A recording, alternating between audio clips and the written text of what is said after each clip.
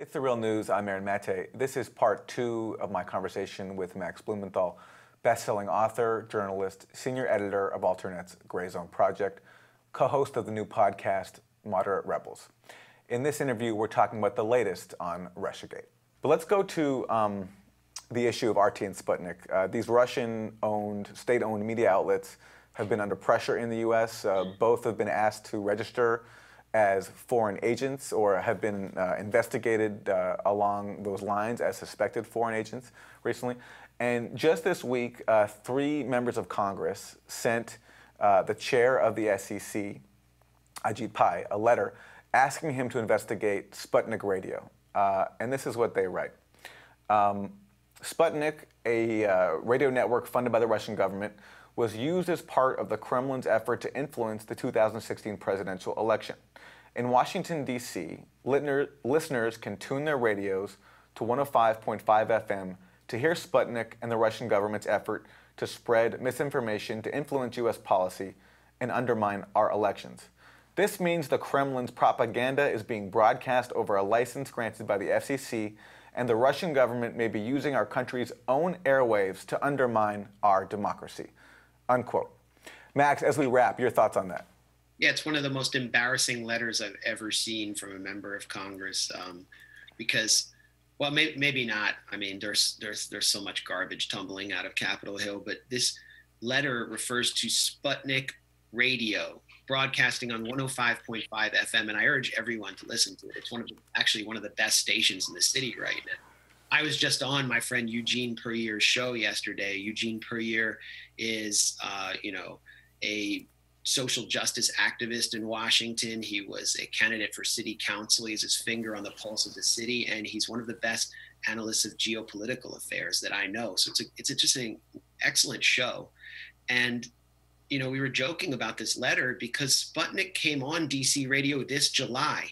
That's 9 months after the election was decided, you idiots. I mean, have they even been confronted by any American reporter about how idiotic their claim is? That unless Putin has some kind of time machine, it's simply impossible for Sputnik to have influenced anyone around the election through 105.5 FM. Beyond that, when I was on Eugene's show, and we had a great conversation about Trump's UN speech. None of us are very friendly to Trump, so I don't know where the collusion is there. But we took calls. And there weren't that many calls coming in because not that many people were listening to 105.5. There isn't much advertising for Sputnik in DC. Not many Washingtonians know about it. I can tell you that hundreds of thousands of people in the DC area are being influenced by disinformation by figures like Rush Limbaugh and racist white supremacists like Michael Savage, who are spreading conspiracies about creeping Sharia.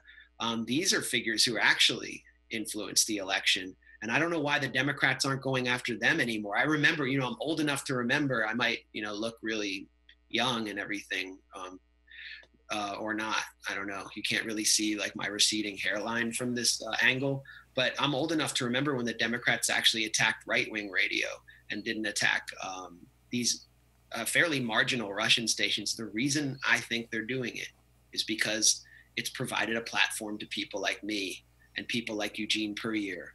And this is about the hardening and radicalization of the center and about figures from a political establishment whose worldview has been discredited, who simply need a scapegoat. Now, for the neocons we talked about before, there are other reasons why they're pushing the Russia interference narrative. They genuinely I believe they would like a hot war with Russia, or at least with Russian proxies. But for the Democrats in Washington, it's just a convenient scapegoat that helps them reinforce a discredited worldview. It's not only sad, it's deeply dangerous because it feeds into the neoconservative long-term agenda, which could get millions of people killed. Yeah, Max, on Sputnik, my thoughts on it are that, it is obviously an arm of Russian state power, so you don't hear much criticism, or at least I haven't heard criticism of Russian government policies. But otherwise, I've learned a lot from its shows, including Eugene's show and also Loud and Clear with Brian Becker. Brian Becker's show is one of the best public affairs programs that I know of, and also John White, who is, I believe he's Scottish, and is, a kind of working class leftist in the UK, who's actually pro-EU, and he does great shows on geopolitics. Yeah, and all these shows that we've mentioned are, as you said, totally anti-Trump. So the idea that they're working on the Russian government's behalf is pretty laughable, as is the idea that, as you said, they could have some influence. There is, I think, one alt-right Breitbart guy who has a show, but yeah, well, he has a show, and they deliberately paired him up with a Bernie Sanders supporter, and that's never mentioned in any coverage of Sputnik. So, I mean, this also speaks to the zeal and bias of reporters like Michael Isikoff, who has been, heavily involved with Ukrainian nationalist elements in Washington and was during the campaign. But if you look at Michael Isikoff's coverage of Sputnik and the supposed FBI investigation, I don't even know if there is one.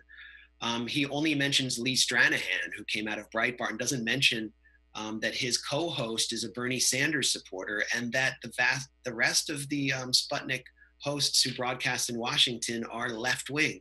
And Max, speaking of the left wing, where has the left-wing media been on this? I mean, you've spoken out about RT and Sputnik being targeted. We did one segment here on The Real News with the journalist Ilona Minkovsky. I believe Trevor Tim of the Freedom of the Press Foundation said something. Otherwise, I've seen a lot of silence from this investigating of RT and Sputnik as foreign agents, and this letter to the SEC calling for them to be investigated there too. I'd also give Glenn Greenwald and Michael Tracy a lot of credit for challenging, and Mark Ames and Yasha Levine, who are two journalists who really know Russia because they lived there. They were actually cast out by Putin during a crackdown on independent media, so they're not really inclined to be Putinites, but they understand how insane the whole narrative is and how it's based on a series of falsehoods and manufactured threats that all are trending towards a new Cold War. Why do other journalists, why have they been silent? There's self-censorship, the fear of being attacked. I've been attacked mercilessly for speaking out and actually challenging some of the disinformation, and so have these other journalists. Beyond that, if you don't know a lot about, if you primarily cover domestic politics and you haven't done field reporting from another country, you don't know a lot about geopolitics and international relations, foreign policy and how it works. This is, something where this is an area where you're going to defer to the fake Russia experts. And then beyond that, there is such hatred of Trump, I think justifiably, that it's just kind of fun to embarrass him on the Russia issue and, the PP tape and all that.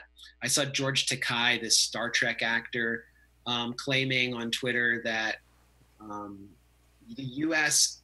working with Russia to surveil an ISIS convoy of women and children who were being evacuated from previously controlled ISIS territory to ISIS territory in exchange for Lebanese soldiers in a deal with Hezbollah. This is a very complex deal in Syria that was carried out, which was really important to both sides, and human lives were at stake. It was reported in The Hill, which has become kind of a tabloid, that Russia had taken over the surveillance of the convoy. This is just U.S.-Russia deconfliction. They're working together in Syria against ISIS. And George Takei goes on Twitter and says, Trump is, this is more proof that, Trump is controlled by Russia, in so many words. And he was retweeted by 5,000 people. The parochialism and kind of the parochialism and ignorance of resistance liberals is so clearly pronounced around the Russia issue that they can kind of be duped into believing anything. And so that's another problem. And I think that helps explain the culture of Beltway reporters who really know next to nothing about Russia or about how American foreign policy works. Max Blumenthal, best-selling author, journalist, senior editor of Alternet's Gray Zone Project, co-host of the new podcast, Moderate Rebels. Max, thank you. Thanks for having me. And thank you for joining us on The Real News.